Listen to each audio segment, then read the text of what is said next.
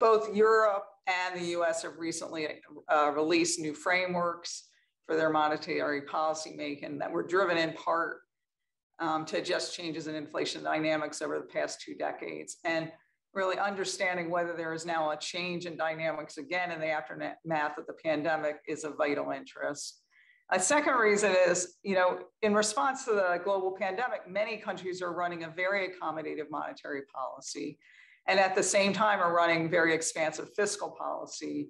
And, it's raised a number of inflation concerns among many. You just pick up the newspaper, put a newspaper on your screen, you don't pick one up anymore, but if you look at that, there's just so many reports of people being concerned about inflation and having to live with high prices.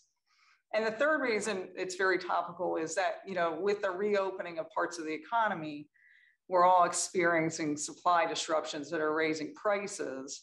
And they're, again, raising inflation concerns. And the real issue is, is that, higher prices going to lead to continuous rise in inflation?